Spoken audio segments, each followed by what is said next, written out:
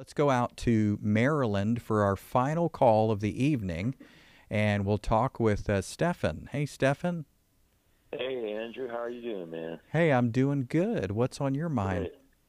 Yeah, I want to know exactly what does it mean to in order to have a real relationship with God, you need to fear him. So I'm pretty sure it doesn't mean in the literal sense of being scared of him, but what is your take on that? What does it mean to fear him in Yeah, a healthy way? right. Well, people will pop around to different Bible verses. They'll say, well, the Bible says, work out your salvation with fear and trembling. So we should be fearing and trembling about God every day. Well, actually, it's talking about a reverence and an awe.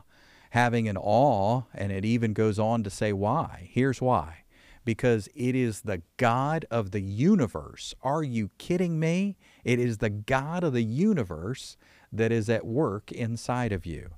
And so, with reverence and awe and respect for that reality that the Spirit of God Himself resides inside of me, just beneath my flesh and bones and everything that I call me, Jesus literally actually lives there. Wow. So, with reverence and awe and respect for that, I work out my salvation. It's not working for your salvation, it's simply working out what you've already got worked in. God has already worked in. Now, work out what God has worked in. And as you do it, have a reverence and awe. And so that's what it means to fear the Lord, fearing the Lord being the beginning of wisdom. It doesn't mean you're supposed to be scared to death. I mean, God's not the author of fear. And the Apostle John writes, and he says, God's perfect love casts out fear because fear involves punishment. If you're scared of God, it's because you think He's going to punish you for your sins. He's mad at you. He's distant from you. He's going to punish you. One day He's going to judge you for your sins. Well, the reality is, if you're in Christ, He's taken away your sins. He's removed your sins. He keeps no record of your sins. He remembers your sins no more. So that's what we need to know. The reality is we are totally forgiven people. There's no condemnation for us. We're free from judgment and free from punishment. Jesus said, whoever believes in me is not judged. Whoever does not believe in me stands judged already. So we'll appear at the final judgment, but it's going to be exciting. I mean, I'm looking forward to it. Paul says we get to judge angels. We get to join God in the judging. We get to judge the world, and we get to judge angels. And then Paul says, how much more things of this life? We should be negotiating things of this life. Look at us. We're holy and righteous and blameless, and we're going to judge angels. Wow. So we can look forward to that. As far as being afraid of God, look, on one hand, we can say He's the Lord God. He's Lord of everything, the King of kings, the Creator. And we have a natural respect and reverence and awe. But at the same time, we can say He's my daddy father. He's my Abba. I'm family. I'm in. I belong. I'm born of His Spirit. And that's incredible that Jesus is not ashamed to call me His brother.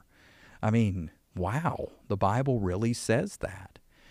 So I hope that helps, my friend. There's the word fear, but when it comes up for a believer in their relationship with God, it's always referring to a healthy respect, a reverence, and awe. I mean, I've seen things out there that just make my stomach turn. There's, popular teachers. One guy has a video who's, there's a woman in bed. She's laying in bed, and the room is filling with water, and she's basically drowning in the water, thrashing around in this bedroom that's filled with water all the way to the ceiling. And then the narrator comes on and says, this is what it means to fear the Lord. And you just want to say, wait, let's hit the pause button here. What the heck are you talking about? We're not supposed to be terrified of God. There's nothing healthy about that.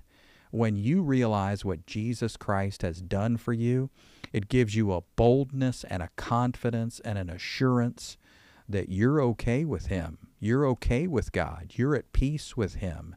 And in fact, you're one spirit with the Lord. You're on His team.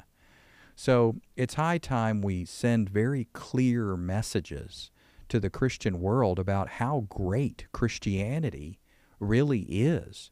Christianity is off the charts incredible. It's the only belief system in the world by which you get to be made right freely at no cost to yourself. You're completely forgiven forever, no matter what. You're let off the hook, freed from any standard. You're dead to the law. You don't have to try to meet that benchmark.